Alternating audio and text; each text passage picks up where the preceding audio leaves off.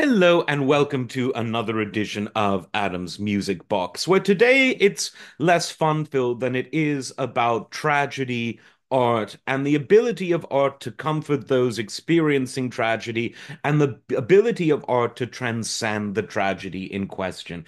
Because it was on this day in 1977 that what turned out to be the final album by the quintessential Lynyrd Skynyrd lineup was released. And this was called Street Survivors.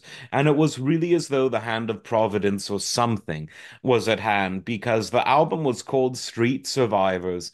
And days after it was released, a majority of the members of the band would have to survive a very bloody plane crash. And although they survived, it was not easy. Many of them were very badly injured. And of course, there's the original cover photo, which shows the band being partly engulfed by flame. That was changed temporarily after the plane crash. Pressings for a while after that just had a regular photo of the band in front of a black background. Um, and it was an album that was one of their best albums ever because it had so many hits crammed onto one comparatively short album. It opens up with What's Your Name, a classic. Then there's one of my very favorite Lynyrd Skynyrd songs, That Smell. What a classic. What a real rock classic. You got that right, another absolute classic. And those are just three. The whole album really, it was one of those very complete albums from front to back, and it really encompassed a band that were, I would say, at the height of their powers. They were more popular than ever. They were touring the world in spite of their very southern rock flavor. They were hugely popular everywhere, not just in the US, but outside, and everything was going well, but it just shows you that the best laid plans of mice and men can get really, really fucked up if bad luck or bad fortune strikes you.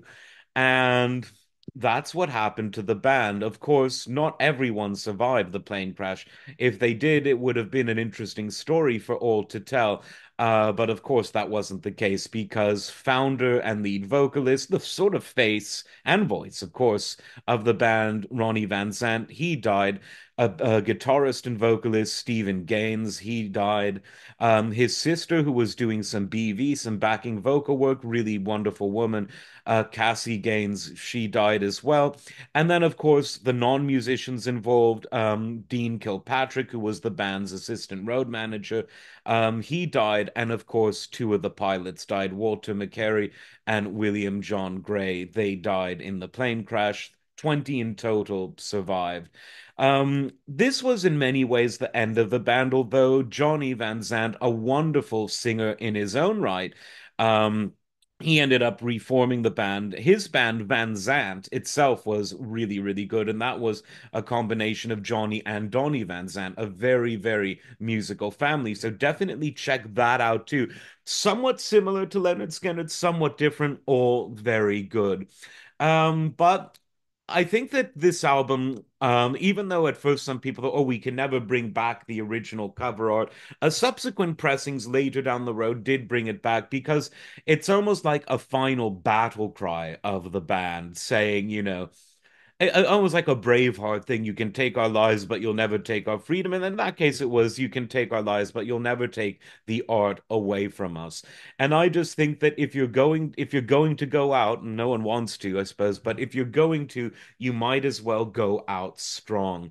And frankly, no one went out stronger than Leonard Skinner did with Street Survivors.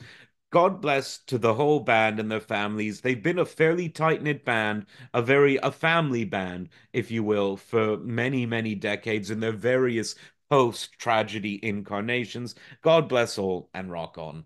Like, subscribe. We will see you next time. Take care.